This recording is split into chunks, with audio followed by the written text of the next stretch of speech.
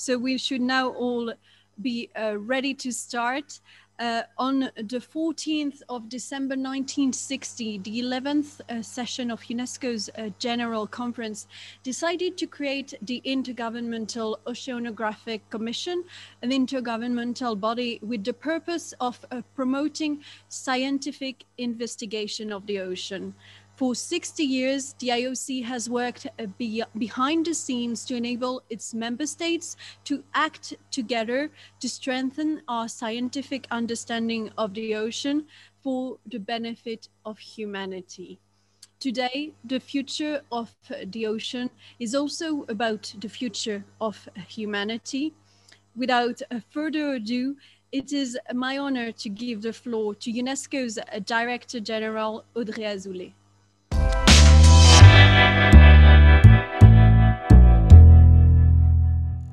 Excellencies, dear friends, I'm delighted to celebrate with you today the 60th anniversary of the Intergovernmental Oceanographic Commission. It is no coincidence that the Commission was created in the wake of the International Indian Ocean Expedition in 1960 to better understand what was at the time one of the world's most mysterious oceans. Following this expedition, hundreds of people dedicated their lives to making oceans a global commons. I would like to pay tribute to these far-sighted individuals because it's them who have allowed us to make incredible progress. Scientific progress, of course, because 60 years ago, oceans were a familiar but unexplored frontier. Thanks to the IOC in particular, 20% of the seabed has now been mapped, up from 6% previously. Secondly, they've allowed us to make progress in international cooperation. After 6 decades of efforts, oceans are now considered a global commons, even if this status has not yet been sufficiently enshrined in law. States have recognized that they must work together to manage the oceans, and that is what the I in IOC stands for. These efforts have been a wake-up call, highlighting that oceans are central to the challenges of our time. Challenges for populations, first of all, and particularly coastal populations who are vulnerable to threats like tsunamis.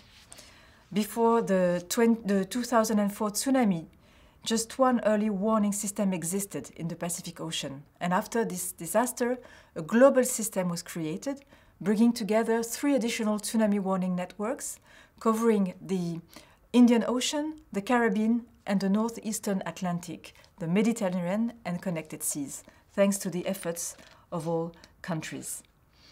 Oceans are also central, of course, to economic challenges. They're home to major contemporary trade routes, play a key role in tourism, and are a major source of energy and food. They're, in short, an essential component of today's economy, not to mention tomorrow's economy. And thirdly, and most importantly, oceans are the blue lungs of our planet. By absorbing more than 90% of the excess heat generated by global warming, they mitigate the disruptions we create. But for how much longer can they do that? And lastly, these immense areas where life on Earth began are fundamental reservoirs of biodiversity, about which we still know far too little. Under the surface of the sea, whole continents of living beings have yet to be discovered. Another world is waiting to be explored. And it will remain unexplored if we do not make decisions and take collective action. Because despite this progress, research on these issues continues to be underfinanced. It's a message that we launched through our Global Ocean Science Report, a report we're launching officially today. On average, less than 2% of national research expenditure is allocated to the ocean sciences. It is not enough, given all that is at stake. And that's why this report is also a call to action. The decade of ocean science for sustainable development is in this sense a historic opportunity. And I thank the United Nations General Assembly, which has just approved our decade implementation plan. It has 10 major priorities that have been established following extensive consultations with more than 2,500 partners over the past 3 years. And it gives us 10 years to better understand the great expanses that give Earth its name as the blue planet. To achieve this objective, the decade sets very ambitious goals on the major issues facing the ocean. These include mapping the seabed by using digital technologies in particular, but also preserving and restoring marine biodiversity, and lastly, developing new tools for a sustainable ocean economy. We also have 10 years to open up the ocean sciences and correct the inequalities between regions, between generations and genders that were identified in our initial report. And lastly, we have to use those 10 years to explore uncharted areas, to create new partnerships, especially with the private sector and the philanthropic partners, and together find new and innovative solutions for the ocean. Oceans are a new frontier for humanity, a new frontier full of promises and resources to be explored so we can rise to the challenges of our time. But they are also a space to be preserved, a place of beauty and a reservoir for climate and biodiversity. In the light of the role they play for our societies, we must consider an ethical way of using the oceans to manage their resources more responsibly. To do this, we have an incredible asset, this Intergovernmental Oceanographic Commission. I hope that the decade to come will be as rich and as rewarding as the 60 years we are celebrating today. I thank you for your attention.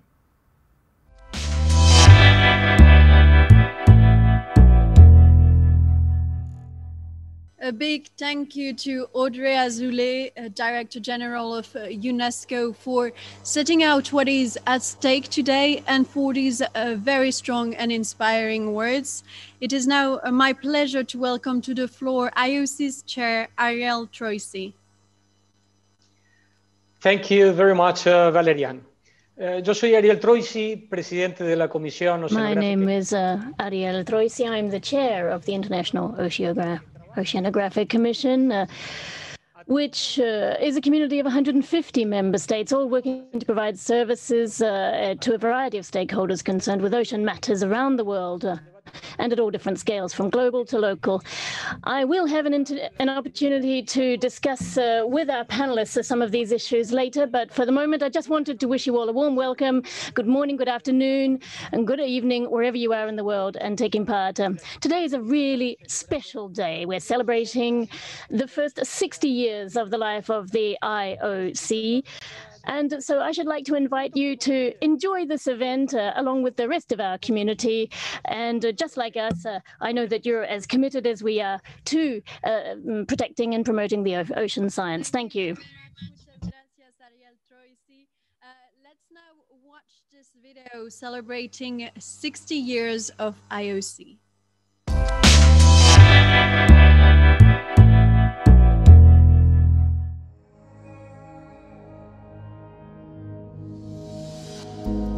14th December 1960, the UNESCO General Conference establishes the Intergovernmental Oceanographic Commission, IOC, to promote international scientific cooperation for our shared ocean. Ocean science now has a global home and a higher purpose: to act as an instrument for peace through scientific collaboration. The early years of the IOC are marked by successful international cooperation efforts.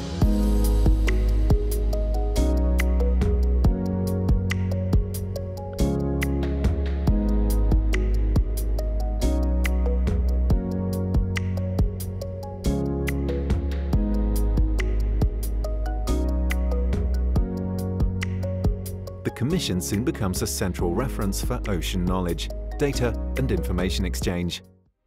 The 1992 Earth Summit is a turning point. Countries recognize the ocean as an essential part of the Earth's ecosystem, key to our planet's survival. Many countries keenly felt the need for rational management on ocean issues related to both development and environment. IOC flourishes with the major programs in capacity development and systematic ocean observations. Born in this breakthrough era, the Global Ocean Observing System underpins accurate weather forecasts, hazard warnings and climate knowledge. In the 80s, at a meeting in Geneva, I was told oceanographers don't need real-time ocean data. How silly does that sound today? For the times ahead, our efforts need to be greater than ever. We need to educate governments. The 2004 Indian Ocean tsunami is a tragic reminder of the importance of ocean knowledge for our survival. But our member states meet the challenge. All major ocean regions are now covered by tsunami early warning systems, and communities across dozens of countries have been certified as tsunami ready.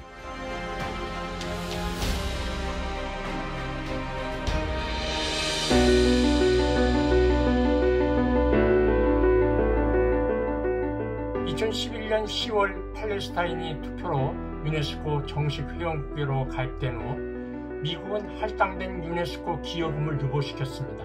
이것으로 인해 IOC 예산은 활동비 77%와 인건비 8%의 감축을 가져왔습니다. 그때까지 경험해보지 못한 매우 큰 고통이었습니다만 IOC와 회원국들은 즉각적인 대응 조치를 강구했고 그 후 재정 위기를 수년에 걸쳐 극복해냈습니다. Those were tumultuous years, to say the least. I have many great memories of the good things we were doing back then, from launching IOC Africa to adopting OBIS to getting the first Global Ocean Science Report. As the ocean enters the global spotlight, the 2014-2021 medium-term strategy reaffirms the role of the IOC as a leading provider of ocean knowledge for decision makers. I was very happy that we were able to include as the fourth high-level objective enhanced knowledge of emerging ocean science issues. I suggest that this objective open the door towards a future where we are beginning to change the narrative about the ocean. It is not only a place where environmental degradation is taking place and for which we have too little resources to observe. The ocean is also a place of opportunities and solutions, not only to its own problems, but to fundamental challenges for humanity and sustainability of the planet as a whole. Knowledge that can ensure the success of flagship global agreements, from the Sustainable Development Goals to the Paris Climate Agreement to the Sendai Framework for Disaster Risk Reduction. 14th December 2020, 60 years after its birth, at the helm of the Ocean Decade, the IOC sets once again to reshape ocean science and give it a higher meaning. Ocean science for sustainable development. Leading it is an exciting responsibility, and IOC will do it well. Our mixture of science, technology, diplomacy and politics is a powerful combination. Long life to the IOC. Los problemas pueden haber cambiado, pero la visión y la pasión de los profesionales para que las ciencias del mar sigan pautando el futuro de nuestra humanidad sigue vigente.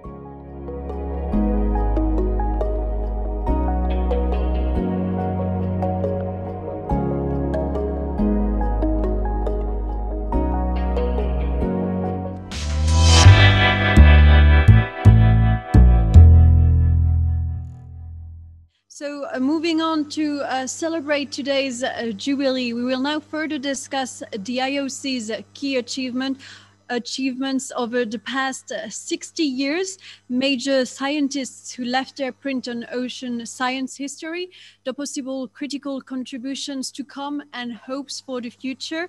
I will now welcome to the floor former chairs and executive secretaries of the IOC, Gunnar Kohlenberg, Patricio Bernal, Wendy Watson-Wright, Shu Jilan, and Peter Hogan. Thank you all for being with us today. First of all, Dr. Gunnar Kohlenberg, you were the IOC's executive secretary from 1989 to 1998. Can you tell us, if you had to choose some key achievements of the last 60 years, what would they be and why? Thank you. Thank you very much, Ken. Good afternoon, as far as I'm concerned, ladies and gentlemen. Yes, I had the honor to serve as Secretary of IOC when the Global Ocean Observing System was launched in 1989. This was due to the fact that the IOC had developed a number of ocean observation systems, partly before, during about a decade or so. Then in 1990, the IOC became a co-sponsor of a World Climate Research Program, and co-sponsored the second World Climate Conference. This was important in trying to bring in the whole ocean science community into that realm of world climate research, as well as the linking of the ocean importance to the changing climate and the role of the ocean in the climate. From there, we jumped into the 1992 large event in Rio.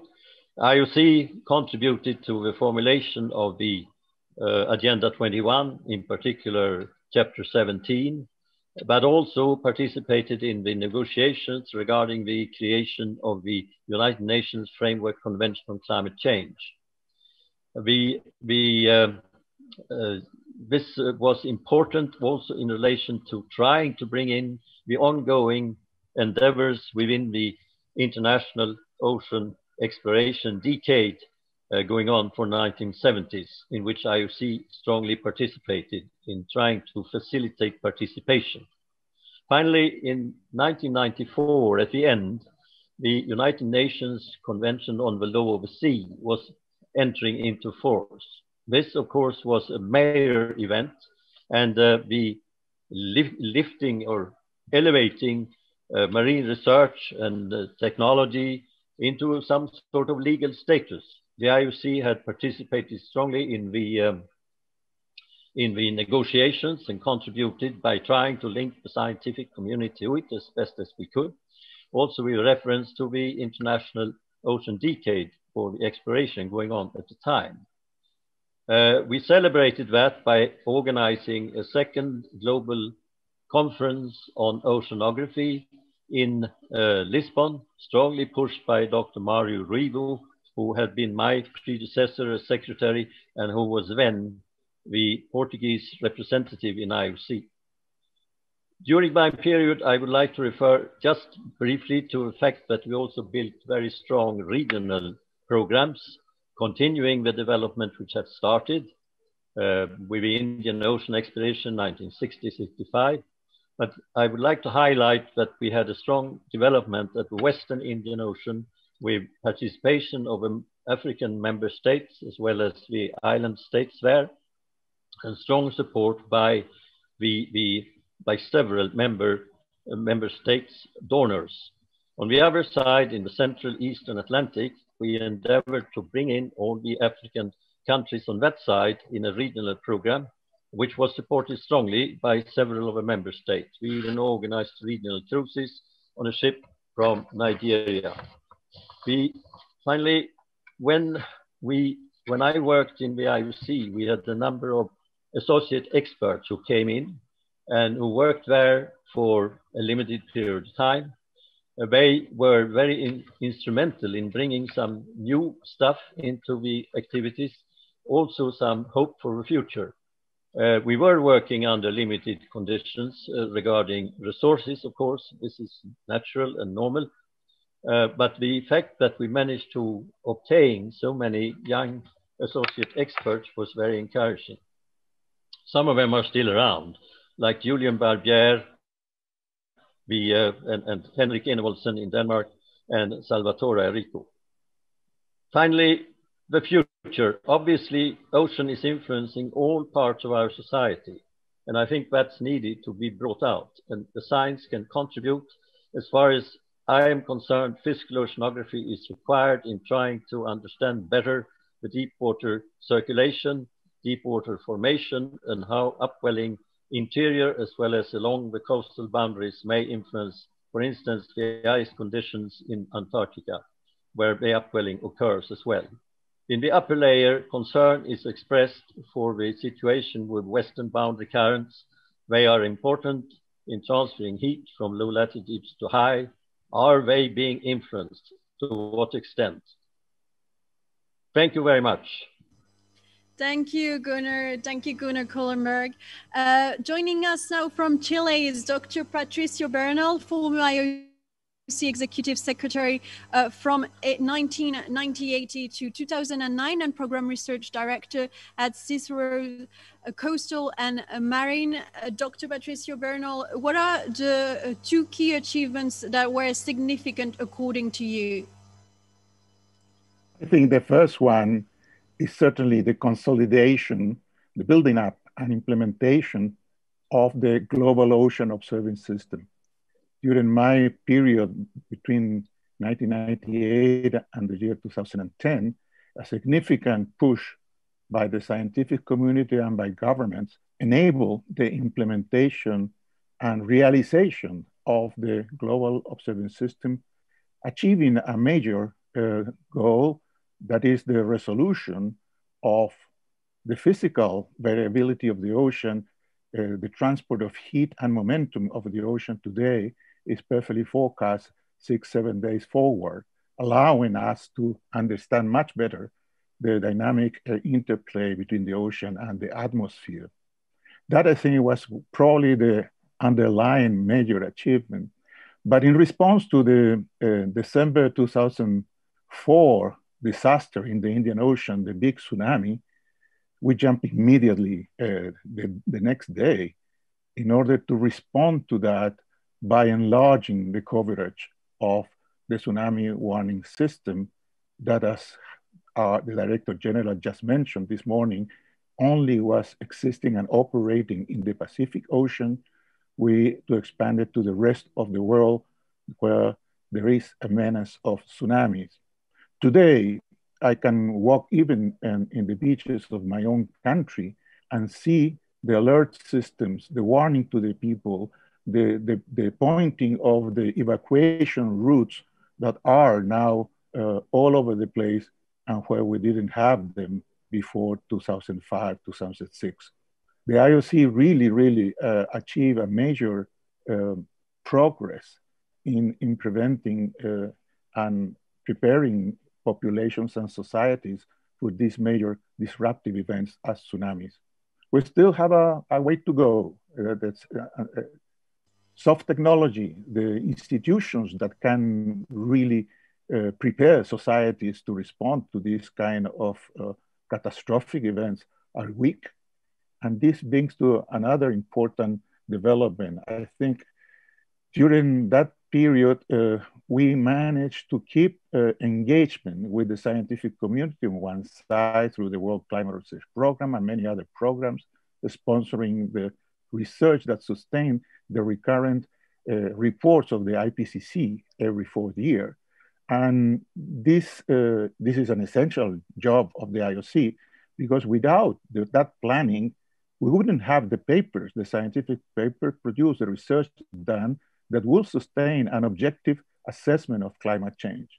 A little known past history of the IOC is the role that the IOC played in the climate research. In 1979, IOC and SCORE co-sponsored the first Committee on Climate Change and the Ocean, CCCO, and Professor Roger Revelle from the USA, at the time very much involved in IOC businesses and presiding the USA delegation to IOC, was his first chairman.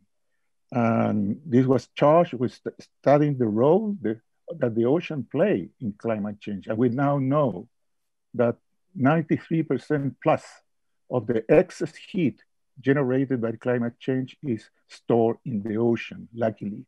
Otherwise, we would have already an increase in temperature on the surface of the Earth of more than 3-4 degrees. And also, we also learned by monitoring long-term the changes of the concentration of CO2 in the ocean, that the ocean was suffering a second different impact from the burning of fossil fuels. It's acidification. So that was a major contribution that the IOC made from the science angle to understand the full-fledged impact of the ocean on the regulation of climate in the planet. Thank you, Patricio Bernal. We will talk again about the challenges for the future in a few minutes. Thank you for pointing out all these solutions that were brought by the IOC. And with us from Canada is Dr. Wendy Watson-Wright, former IOC Executive Secretary. You were Executive Secretary from 2010 to 2015. And now you're also Chief Executive Officer at the Ocean Frontier Institute. Thank you for being with us. Wendy Watson-Wright, what would you say are two key achievements and why? Merci beaucoup, Valériane. Bonjour tout le monde. Thank you very much, Valériane. Thank you. CEO of 7 Mile Bay now in beautiful Prince Edward Island. Sorry, my mistake. I had been given here. some wrong information. Thank you for correcting that. That's okay. That's quite all right. I would say when it comes to the ocean, the level of attention has waxed and waned over the years, but I think we have an unprecedented level of interest by many, many different parts of society right now. Certainly the IOC has been there for all of it. We've heard about the IODE, about tsunami warning systems, about harmful algal blooms, the WCRP. These are all significant successes for the IOC, and there are so many, we can't name them all, but we want those to carry on. And I'm sure that the Global Ocean Science Report 2020 is going to add to the prestige of the IOC. But I'd like to mention just two, I would say more recent milestones that not everybody would know about. The first is the acknowledgement of the ocean's role, the critical role in climate change. Now, the scientists have known this for decades. We know that, but the politicians didn't know it. And I recall in 2010 at the UNFCCC, the Climate Change Convention in Mexico, that one of the delegates said to me, "What are you doing here? You deal with the ocean. This is about climate, not the ocean." So, you know, there was a significant way to go in terms of educating politicians. But from then, and obviously much earlier, as we heard from Patricio, it took time. We worked with partners, largely the Global Ocean Forum, and Biliana Sisinsane especially, may she rest in peace. But we worked on ocean days and side events with many, many partners. So the COP21 in Paris, seeing the Ocean and Climate Platform be formed, and also seeing the Blue COP in Madrid last year was very heartening. The second milestone, I would say, was in the adoption of a sustainable development goal specifically for the ocean, that's SDG 14. Certainly the IOC, along with partners, of course, worked diligently for many, many months to promote and advocate for SDG 14. And this included leading on the interagency publication, a blueprint for ocean and coastal sustainability, which is still a very good reference document. And I think it's fair to say that without SDG 14, we would not have a UN ocean envoy, and we would not be celebrating the UN Decade of Ocean Science today. So I would say well done, IOC, and I will save my remarks about the future for later. Merci beaucoup. Thank you. Thank you very much. Thank you, Wendy Watson-Wright. Professor Xu Jilan, former IOC chair from 1999 to 2003 and professor at the State Key Lab of Satellite Ocean Environment Dynamics, is with us as well. What are the key achievements you would like to talk about? Yes. Well, the global ocean is critical for the life on Earth, including the climate change Wendy just mentioned. The coastal ocean, however, are very important for the development of the neighboring states, especially the developing states. Thus, along this line, I would choose two issues. The first, of course, we know that the IOC, when it was founded, its mandate was mainly for the marine scientific investigations and the related ocean services. Then, in 1999, after the Rio conference in 1992, of course, the IOC member states thought that the ocean management issue should be covered by the IOC as well. So therefore, the IOC in 1999 then reformulated its own statutes. and was adopted by the UNESCO. And so from then on, then the IOC can address the issues of both development and the environment. I think that's a very important issue. Without that, mandate, then IOC cannot fulfill the responsibility of the SDG 14, for example. Under this mandate, then the IOC, then began promoting the so-called marine spatial planning and spatial planning. This is a very important tool for the implementation of marine ecosystem-based approach to the marine development. And from then on, IOC has been a world-leading institution in promoting MSP, the marine spatial planning. And recently, as far as I understand, in 2017, IOC further joined force with the European Commission to accelerate the MSP processes worldwide. I think, if you look at the developing countries, I think, the ocean activities, the ocean economic activity will increase in the future. So therefore, how do you develop the ocean at the same time and preserve the environment is a very important issue. I think the MSP spearhead by the IOC will be very important tool for the countries to adapt to that. Of course, for me, I believe in that the fishery is a very important part of the ecosystem, and therefore the IOC in the future, I hope will interact more strongly with the fisheries organizations internationally and regionally, because we address the ecosystem. The fish is a very important part of that ecosystem. So I hope the IOC, in the long term, will also develop strong interaction with those institutions, organizations. Thank you. Thank you to you as well, Professor Xu Lan. Professor Peter Hogan is also with us from Norway. You were the IOC chair from 2015 to 2019 and co-chair of the high-level panel expert group, as well as the program director at the Institute of Marine Research. What would you say are some of the key achievements of the last 60 years and why? Thank you, Valerian. And listening to all the others, I could say that it should be a long list, a very long list. And I really appreciate all the other comments. I think in my time, we started the International Indian Ocean Expedition 2, which is still ongoing and actually leading the way into the decade. And has just sort of to prove its long-term value. I guess it's too early to judge. But it's linked closely to the first International Indian Ocean Expedition, and that was well before my time.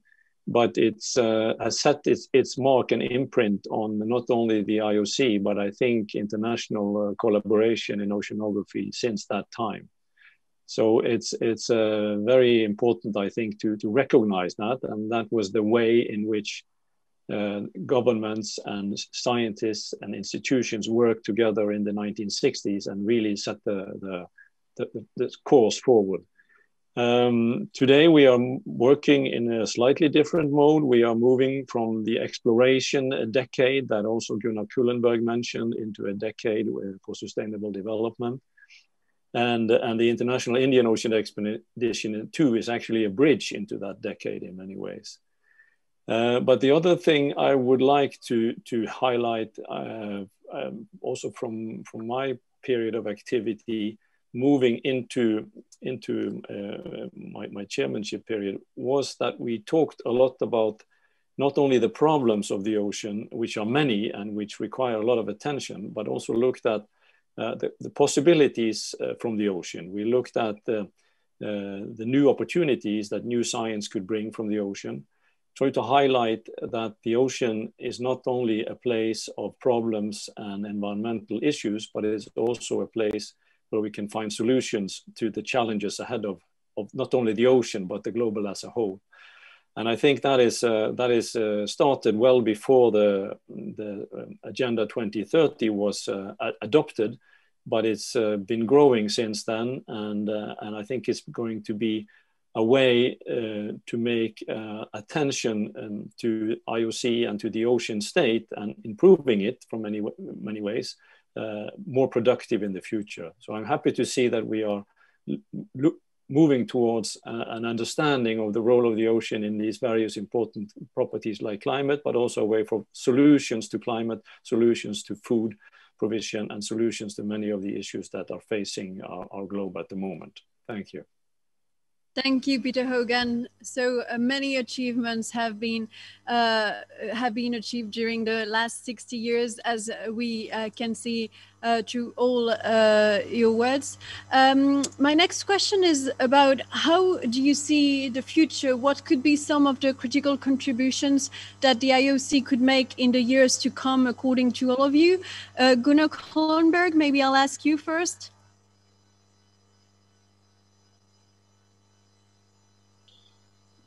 Sorry, yes, okay. I referred to them already before, but as a physical oceanographer, I think it is necessary that we try to understand how the deep water circulation is going on in quantifying it more, and understanding also the deep water formation, whether it is changing, we know it is, but how much and to what extent is it forced by the climate variability and climate change.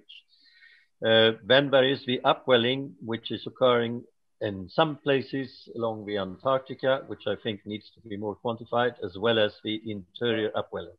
As I also mentioned, I think there is great concern for the western boundary currents and how they may respond to climate and other types of changes. These are my key issues. Thank you. Thank you, Gunnar Kohlenberg. Patricio Bernal, what would you say could be some of the critical contributions that the IOC could make to meet some key sustainable challenges in the future? I believe there is a major one, that IOC is the best organization in the United Nations system indicated to try to solve it. The United Nations law of the sea was adopted with the concept that essentially all the benefits of the ocean should be equally available to all nations of the world. However, that premise cannot be accomplished because capabilities are not uniformly distributed over the world, but are significantly biased toward the north, the developed and rich countries. Therefore, this deficit of capabilities clearly make impossible that this ambition of the law of the sea of equal access and equal benefits to the resources of the ocean can be accomplished. The IOC is perfectly placed to try to address this imbalance. In addition to maintain the drive the scientific research, the IOC could be critical to try to form a level playing ground where the North and the South can benefit equally from the knowledge and resources of the ocean. This is, I think, a major challenge, and this is very well embedded in the concept of the United Nations Decade of Ocean Science for Sustainable Development. This will bring by the hand the participation, or increasing participation of the social and human sciences, because what will make the difference is when governments and nations can benefit from the information in order to adopt measures, manage better the resources, and this will require permanent observance system, will require permanent services system, provided that information to governments.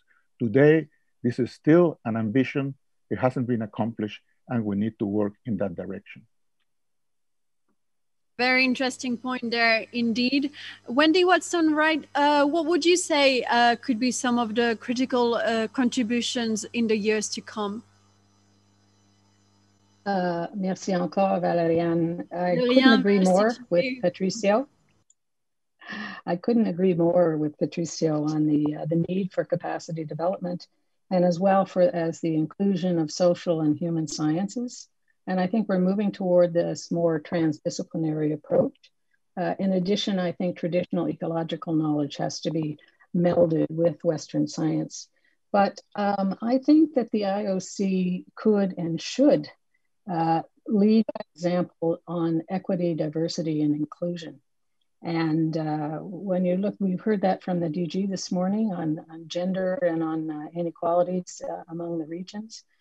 And I think we have to lead by example.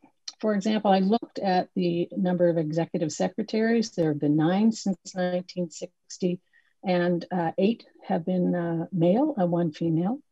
And on the chairs themselves, and I think this is where member states really have a role to play, there have been 17 chairs since 1960. We have never had a woman chair of the IOC. So it's something to think about. In addition, if we look at the geographic diversity for the executive secretaries, 6 of the 9 have been from Group 1, from Western Europe and North America. And for the chairs, it's a little bit better. We've had just under 50% from Group 1. So I think there's much that the IOC can do in terms of leading by example on equity, diversity, and inclusion. And I will leave that there. So thank you very much. Thank you, Wendy Watson. Right, a very interesting point there as well. Shujilan, what would you say are some of the contributions that the IOC could need to meet, again, some key sustainability challenges? Yes, I still like to return to the issue of the coastal oceans. The coastal ocean, it's very complicated. I agree with Patricia that we need the capacity building for the developing countries, but actually there are lots of unknowns in the coastal oceans. So I think maybe for the next decade of the oceans, we should devote more attention to the oceanographic issues in the coastal ocean, and then we should deal with address the issue: how do we balance the development and also to preserve the environment? I think those are very important issues. If we don't preserve the coastal oceans, we will not have a good global ocean. Okay, just to say that. Yes, that's all I want to say. Yes. Thank you, Shujilan. Peter Hogan. Yes, many good points. I think I agree with all of them. Internally, changes and leading by example that Wendy talked about and so on. What I was thinking actually is in a way supporting Shujilan's earlier notion of coastal zone management and marine spatial planning. I think the IOC is set up to support the decision making of its member states, and that's clearly going to remain the main task for the IOC. But I really think when we look into the future, we should set the bar high, and we should look way into the future, the long-term goals. And then I think we should aim to support the decision-making, not only inside the exclusive economic zones of each member state, but also for the global ocean, the areas beyond national jurisdiction. So once we get the EEZs right, 100% good management in the exclusive economic zones, we should look for the areas beyond national jurisdiction. And there are processes with the UNCLOS, with the biodiversity there, which really require attention and also gives possibilities for IOC to lift science and knowledge sharing into that process in a very good way, I think. And the other point, which is actually quite related, is that when we develop assessments of the state of the ocean, which we are doing, there's a World Ocean Assessment soon coming in its 2nd edition. I think we should aim to make those assessments, particularly the global ones, but also regional, more based on the data and observations that we make in oceanography. They shouldn't be left so much to qualitative interpretation. We should have comparable ways of looking at that in a similar way that we are doing now with the Global Ocean Science Report, which is comparing science capacity. We should base on data assessment of the actual state of the ocean. And that should be a goal that should be achievable within the decade of ocean science, I believe. So, thank you. Thank you, Peter Hogan. And thank you all for sharing your highly valuable experience and expertise with us. We will now take some questions from the audience, and I'd like to point out that a lot of people and organizations are congratulating all of us and all of you for the extraordinary work you've done over the past 60 years on this anniversary day. So one of the questions we have is this one. At a time when even states express disbelief in science, could you tell us in which areas the IOC has an exclusive expertise capable to engage collectively? Who would like to answer this question first? Valerian? Yes, is Wendy with us? Go ahead, Wendy. What would you reply to this? Could you tell us why the IOC has an exclusive expertise? Well, IOC is the only body that I know of that has a mandate for every ocean basin on the planet. And it's the only UN body that's specifically devoted to ocean science. So its convening power is unprecedented. And IOC has traditionally worked with partners, and IOC will continue. I think it needs to expand upon those partners, probably work more with the private sector. It needs to continue with the partners it's had in the past, such as the Joint Group of Experts on the Scientific Aspects of Marine Environmental Protection. That's a UN body with the International Ocean Institute. But I think, again, everybody looks to the IOC to convene and to be the leader on ocean science and the transfer of marine technology. So that's it. That's the mandate. And it's the only one that has that mandate. Thanks. Thank you. Thank you very much, Wendy Watson-Wright. And unfortunately, we only have time for one more question because we are running a bit late. So I'll take one more question from the audience, and it's this one. The IOC now counts 150 member states. Why should other countries, including landlocked countries, join the Intergovernmental Oceanographic Commission? Peter Hogan, perhaps you'd like to answer this question? Yes, thank you. 150 was a milestone, but there are almost 200 total in the UN system, and they are all free to join the IOC, no restrictions. I think we're seeing that also landlocked countries have benefit from the ocean, not only transport, but also energy and food coming from the ocean. They are represented at various other UN fora. And I think it's a question, of course, for the smaller nations.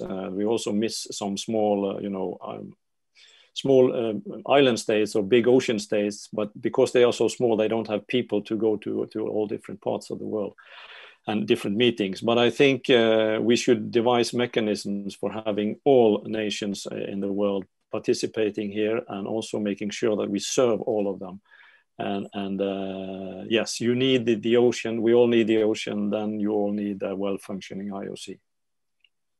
Thank you, Peter Hogan, and thank you again to all of you for sharing your views. I'm sorry, but unfortunately, that's all we have time for.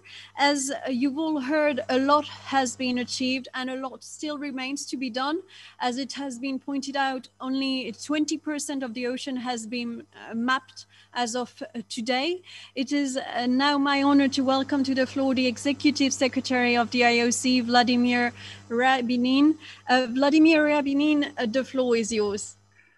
Thank you very much, Valerian. What you see on the slide is me in 1976, which shows really how the time flies. And that's exactly why I would like to speak also about the past as the benchmark for our current IOC work.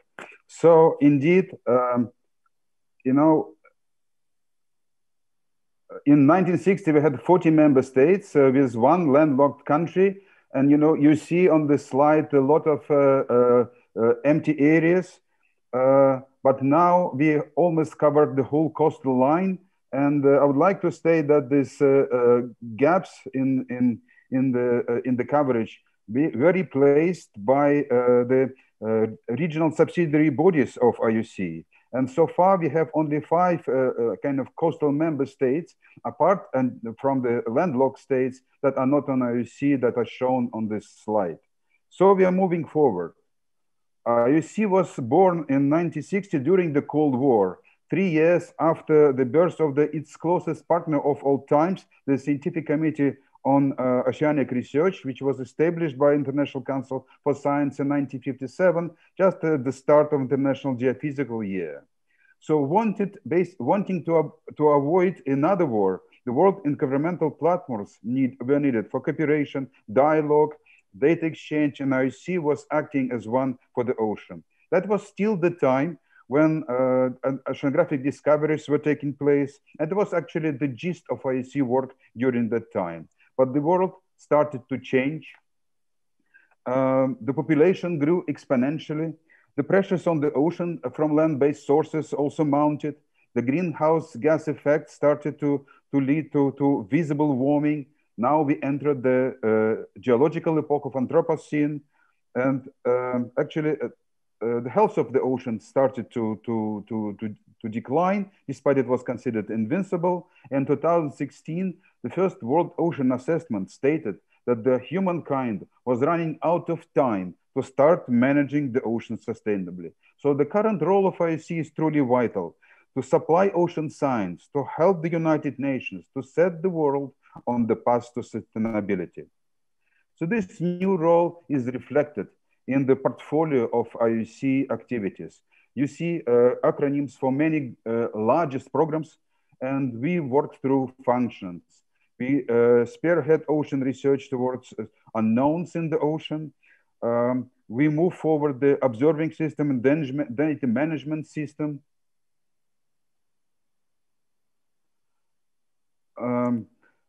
We coordinate various functions, various services, including warning systems for tsunamis.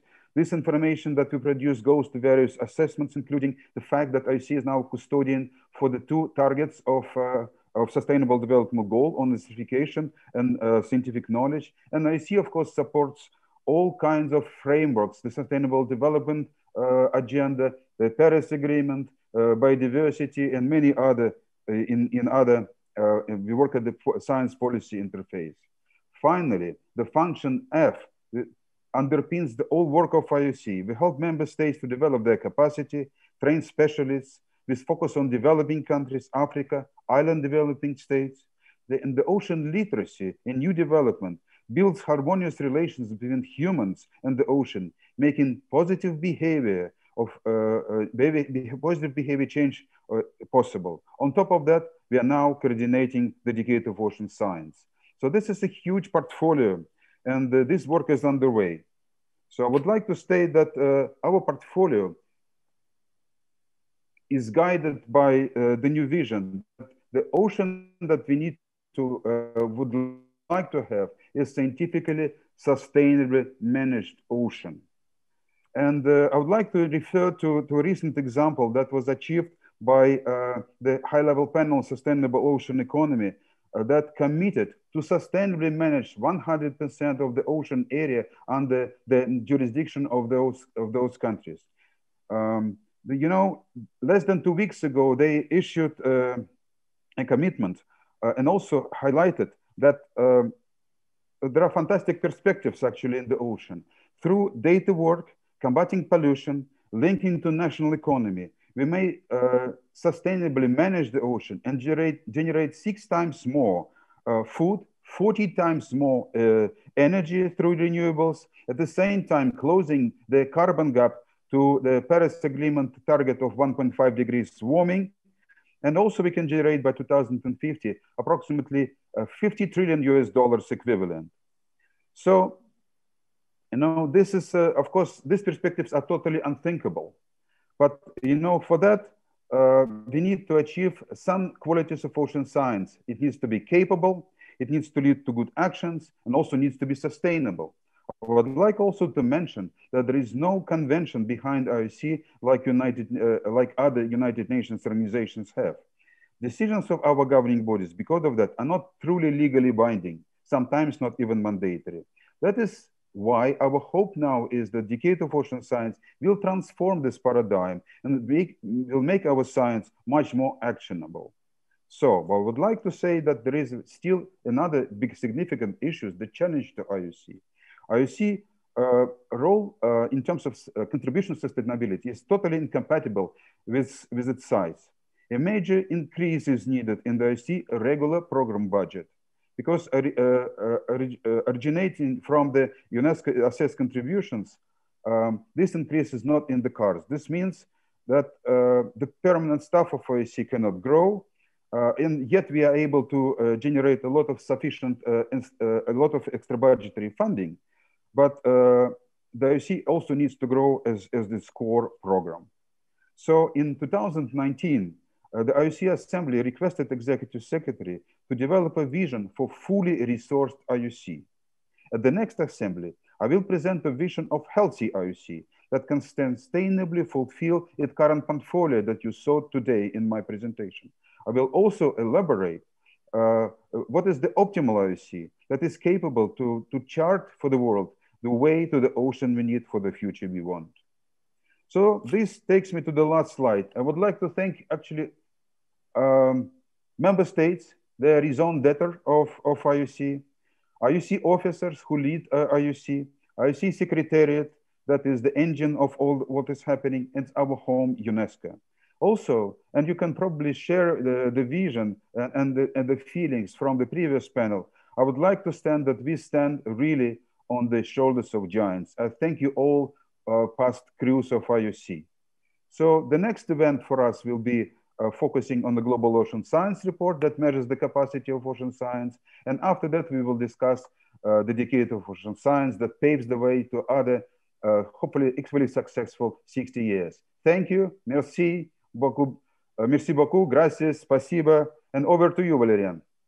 Spasiba, thank you very much. Merci as well to you, Vladimir Rябinin. Thank you very much for everything you just said. And just a quick reminder, we have the privilege of having Teresa Veta, graphic recorder, with us. She's creating a simultaneous visual summary of the celebration. I invite you to have a look at the great work she's doing.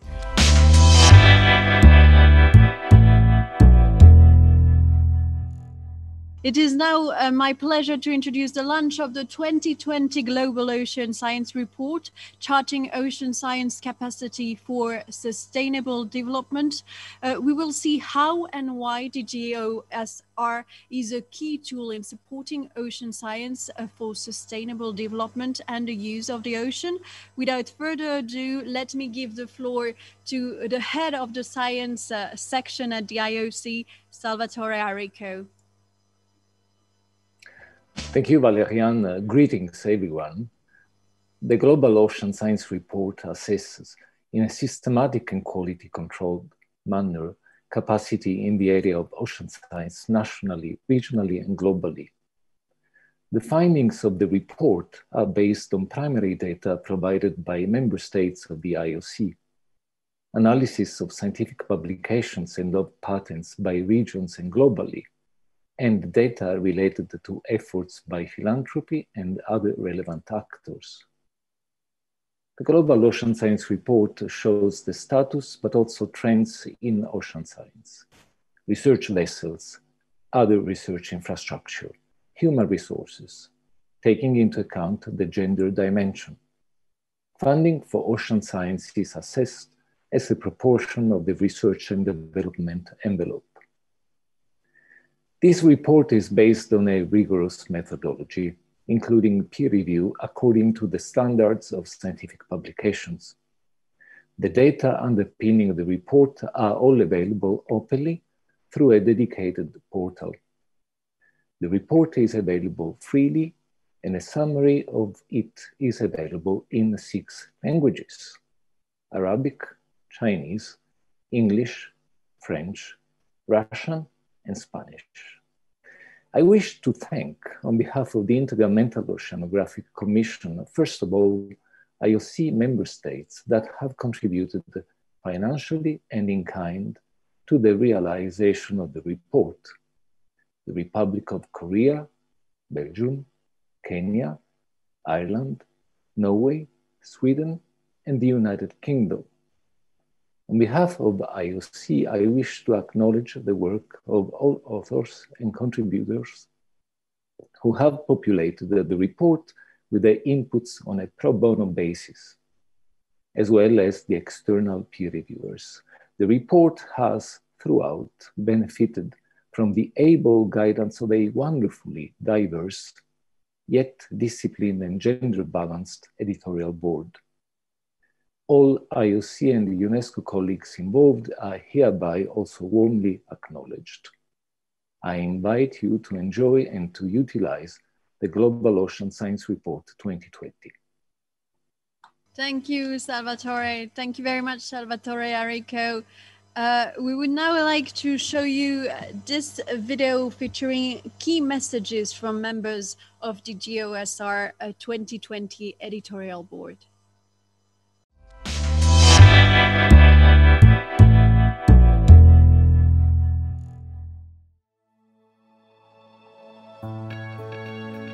The oceans are essential for life. They help us regulate our climate, they provide us with food and many of the other services that are essential for our well-being.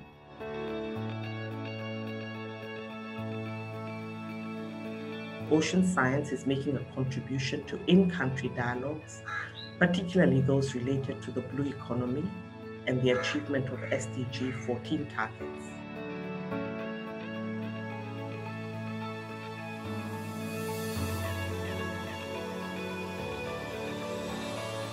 This knowledge is more than a matter of curiosity. Our very survival may hinge upon it.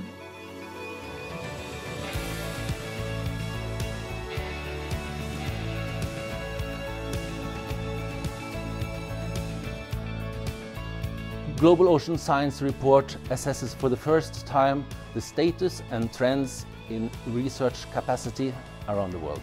The second edition of Global Ocean Science Report includes new measures, updated information and new countries provided data and input to the report. En el Global Ocean Science Report se puede encontrar información muy estructurada, muy bien obtenida, muy rigurosa, que puede ayudar no solo a los científicos, sino a los políticos y a los tomadores de decisiones a entender quién hace cada cosa, qué productos se obtienen, qué recursos se consumen, etcétera, etcétera.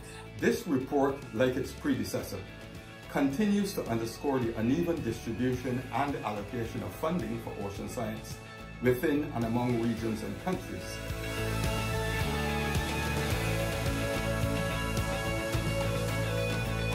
International collaboration is very important in ocean sciences, also as compared to other science domains. The more international collaboration we see in publications, the more the citation rates of the papers increase.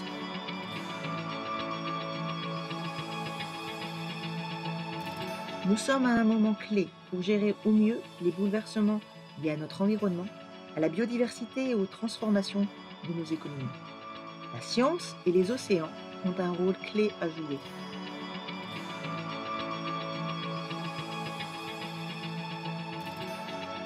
La enorme demanda de datos e información oceánica en todos los sectores, el ambiental, el científico, el socioeconómico, el ámbito académico, privado y público, requiere un gran compromiso de todos los países en generar y mantener la infraestructura de investigación en ciencias oceánicas. IOC ユネスコは国際協力の最も重要な場の一つとして今後の役割が期待されると思います。 UN 해양과학 10년 프로그램이 시작되는 2021년 바로 직전에 GOSR 2020이 발간된 것은 그 의미가 크다고 할 것입니다.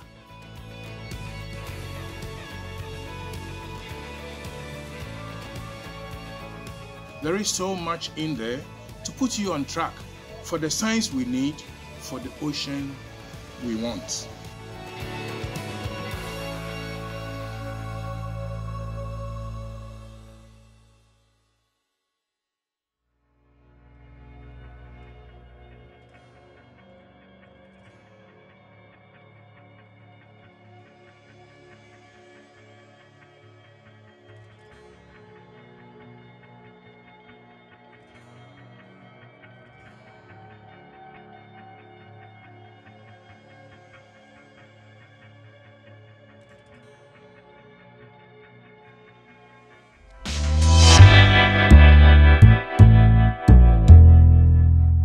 We will now move on to presenting the main findings of the report. I would like to call to the floor Dr. Jacqueline Uku.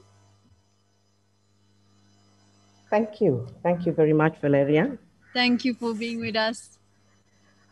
On this auspicious occasion of the 60th anniversary of IOC UNESCO, I wish to welcome you all to the launch of the Global Ocean Science Report. And I'd invite you to walk with me through a brief presentation that gives some highlights of this report. The preparation of this report was a global endeavor, which was led by an editorial board of 12 members from 12 countries. And out of these, 5 were female and 7 were male. I co-chaired the editorial board with my colleague, Professor Jan Mays. And we had 35 authors, 19 internal and external reviewers, including UN academia, government representatives. And most of all, we were championed and boosted by a strong secretariat team led by Arico, Salvatore, and Christian at the IOC UNESCO. Our responses to our questionnaire tool was drawn from 45 countries. I'd like to highlight that this report is just not another report. It's more than just a document. It will serve as a resource for policymakers, academics, and stakeholders who are seeking to access progress towards SDGs and progress towards the UN 2030 agenda, and to also understand the potential of ocean science in addressing global challenges. I'd like to highlight that this report builds on the success of the first edition of the Global Ocean Science Report that was launched in 2017. And there was broad interest generated by that report. And GOSR2020 captures 4 new additional topics. This particular report highlights contribution of ocean science to sustainable development, science applications that are reflected in patents. It provides an extended analysis of gender in ocean science and human resources, as well as capacity development. I'd like to highlight the 8 key findings and the top findings of this work.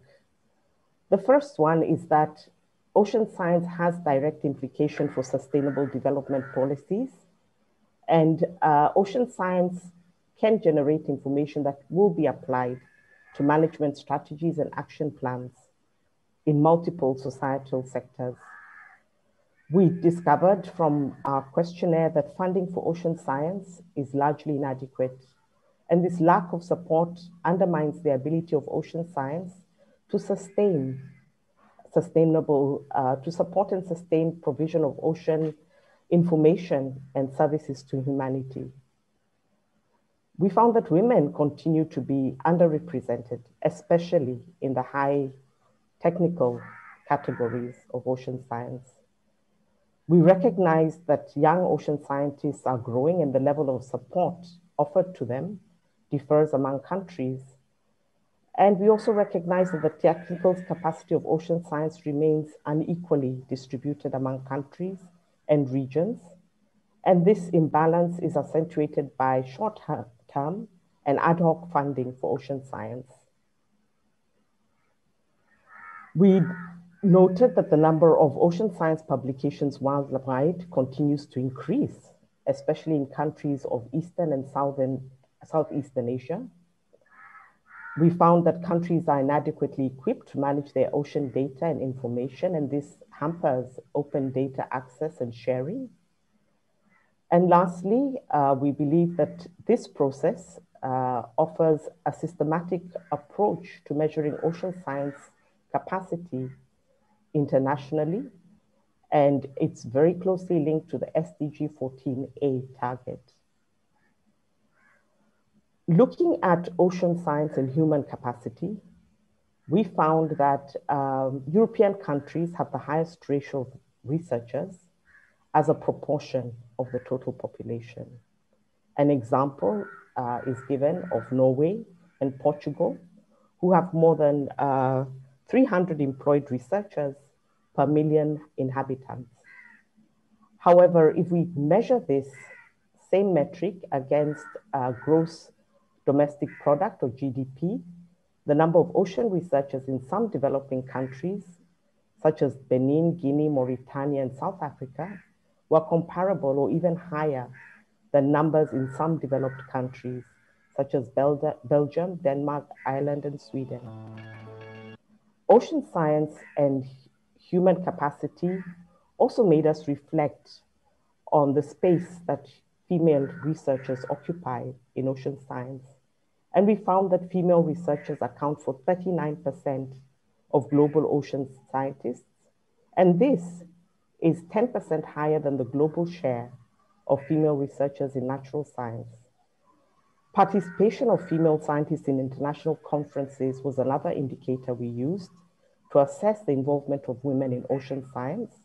And we found that female participants account for 29 to 53% of total conference participants, depending on the science category and the region.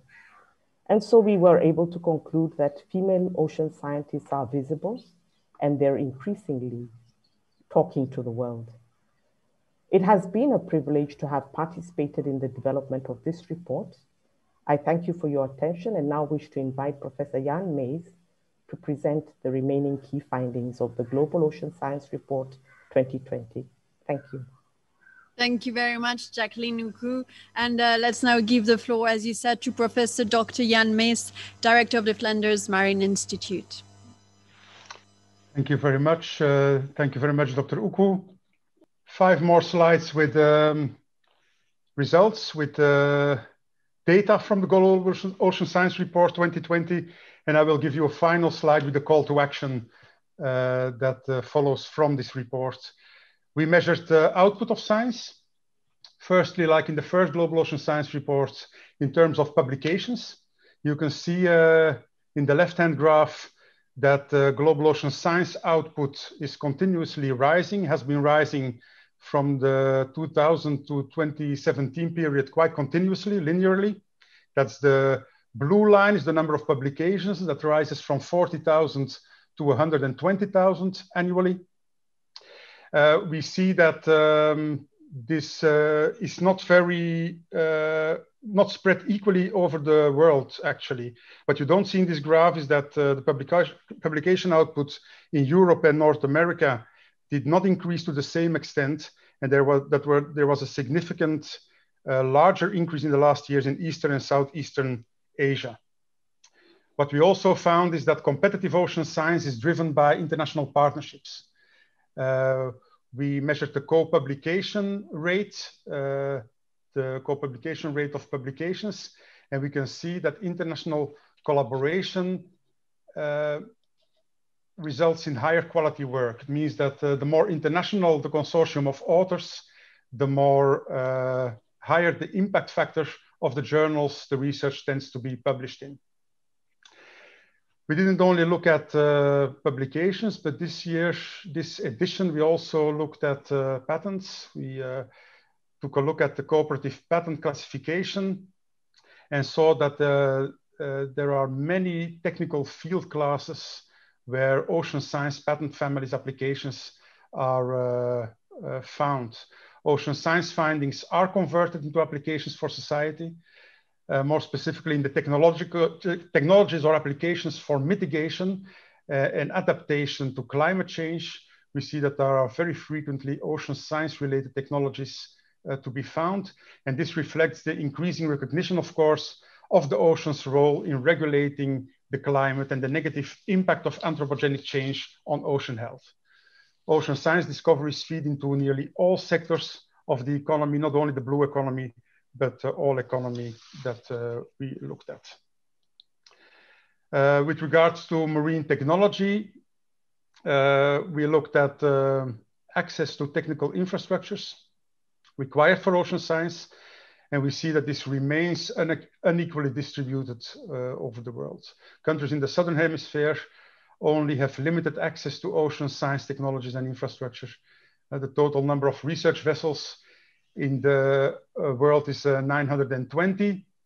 Only a small percentage of these are really operational at the global or international scale. And these are mainly operated by Northern Hemisphere countries. USA, namely, has a very large take in this global research fleet. So access to the open ocean is not a given. We should be careful in balancing this towards the future, making sure that all nations in the world have access to seagoing capacity. With regard to investments in marine science, there are large differences in countries' investments. But on average and in global, they are quite low. Like Dr. Uku already indicated as a main conclusion of the Global Ocean Science Report. On average, only 1.7% of the national research budgets are allocated for ocean science. Some countries do better, but most countries do worse. It's a range from less than 0.05% to close to 12%, but that's a very rare figure. And then again, this is a very small proportion as compared to the value of the blue economy, the ocean, and the contribution of the ocean to the global economy. These are 2010 figures, but of course, since the blue economy is growing, we can expect that the disproportionate investments, the disproportionately low investments in marine science are only getting more conspicuous. A final result of the GOSR questionnaire to member states that we found that with regard to the ocean sciences supporting sustainable development and the management of ocean resources, that many countries lack a specific strategy to measure progress towards achieving the SDG 14. 37 countries responded to the related Global Ocean Science Report 2020 question.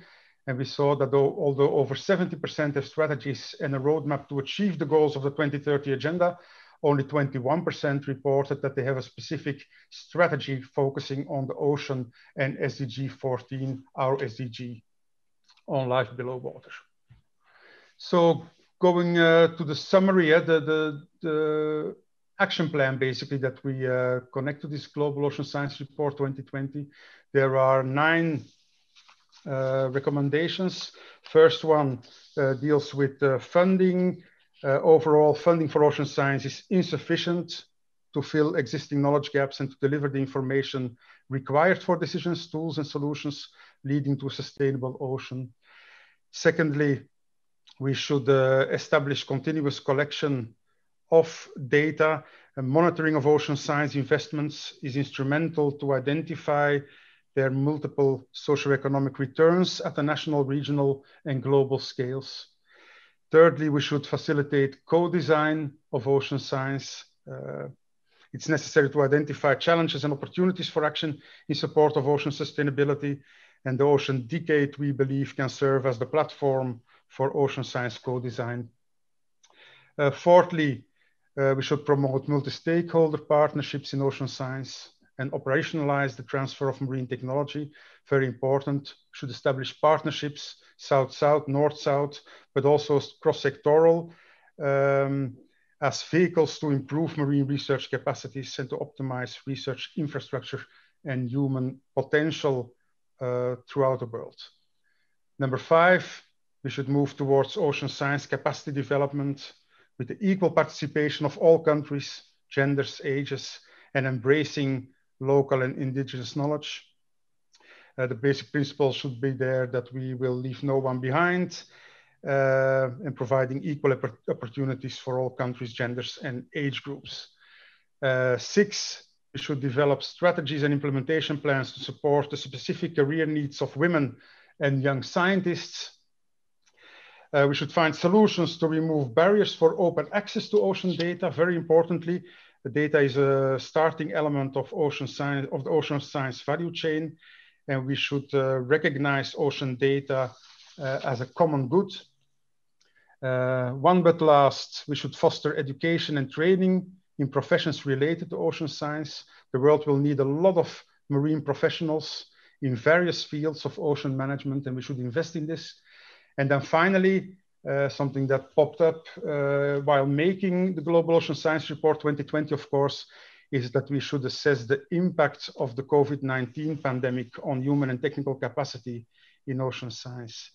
The data in the Global Ocean Science Report 2020 can be seen as a pre-COVID-19 T0. And we should, in the next edition of the report, examine the impact of the pandemic on ocean science, on core funding, on investments by the private sector in scientific outputs, observatories, and the likes. We will conduct an intermediary study that will be undertaken starting in 2021, and the results of which will be accommodated in the next edition of the Global Ocean Science Report. And that's my final slide. I hope that you enjoyed the Global Ocean Science Report 2020. It's much better than the first edition, and the next edition, of course, will be better still as more member states set up procedures to capture high quality data and submit them to the IOC. I want to stress that the Global Ocean Science Report 2025 is not only a book and a PDF, but there's also a Global Ocean Science Report portal that contains all the raw data and all the products that are derived from these data. So enjoy reading and enjoy exploring. Thank you very much. Thank you. Thank you very much, Professor Dr. Jan Mies. Moving on, IOC's chair, Ariel Troisi, is also with us. Ariel Troisi, what do you think about the conclusions of this report? Well, thank you, Valeria. And this Global Ocean Science Report is showing that there is still tremendous scope for further collaboration among nations, among stakeholders, especially from perspectives of walking the talk of important question of transfer of marine technology, where equipment, laboratories, access to infrastructure and projects, experts and expertise is heavily involved, and the transfer of technology will continue to play a major role in maximizing social benefits to the ocean and the services it provides. So I wonder, and I would like to thank Jacqueline and Jens for their chairing of this great group, because now we have a great document that's it's critical for proper management and informed decision making. So I wonder, I have a couple of questions that perhaps we can accommodate to the chairs of this panel, this editorial board. One is how do we see transfer of marine technology? How do they see transfer of marine technology evolving in the future? And the other aspect that has been mentioned, and it was identified also in the preparation phase of the UN Decade of Ocean Science for Sustainable Development, if we are calling for a true transformation in ocean science, and the human component is a critical ingredient of this recipe, how can we also transform the way in which we develop this capacity in ocean, so as to provide the services from ocean science to society and overcome barriers that are, I like to call the 3 Gs, gender, generation, and geography, leaving no one behind. As chair, I consider the findings in this report of great relevance for the future. And strategic investments in ocean science will be instrumental to enhance the chances of success we have collectively in this decade. So back to you with this comments, Valerie. Thank you very much. Thank you very much to you, Ariel Troisi. I'd like to say to the audience that if you have any questions regarding the report, please know that the team will be happy to answer them. You can ask them your questions on the dedicated webpage of the IOC Global Ocean Science Report 2020.